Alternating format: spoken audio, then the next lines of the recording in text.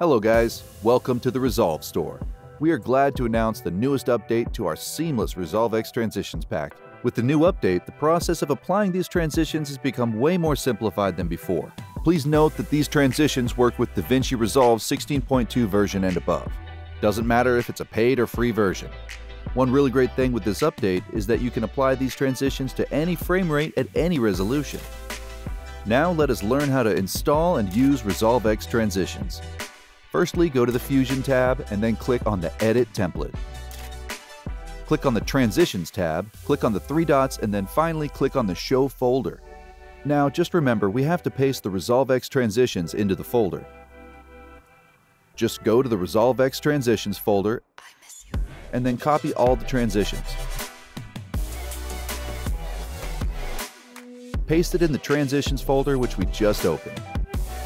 Now we have to close and reopen DaVinci Resolve for our transitions to show up. It's a really necessary step, otherwise you won't be able to see the transitions. Click on the Effects library, make sure the Video Transitions bin is selected. Now just scroll down to Fusion Transitions. We can now see all the transitions that we pasted are visible here. Drag your clips to the timeline. Now a really important point to be noted here. For making our transitions to work smoothly, we need to leave some frames for them to work. So leave some frames from the end of the first clip and from the starting of the second clip. Now just choose the transition which you wish to apply. We have included 10 transitions from our 112 ResolveX transitions for free. It includes single variation of camera shake, film roll, glitch, lens distortion, pan, push, spin, swirl, whip, and zoom.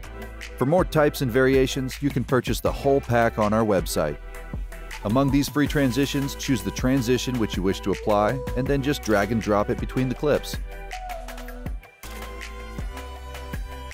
You can also increase or decrease the length of the transitions as per your convenience, but we recommend you not change the default duration. You can also change the amount of motion blur required.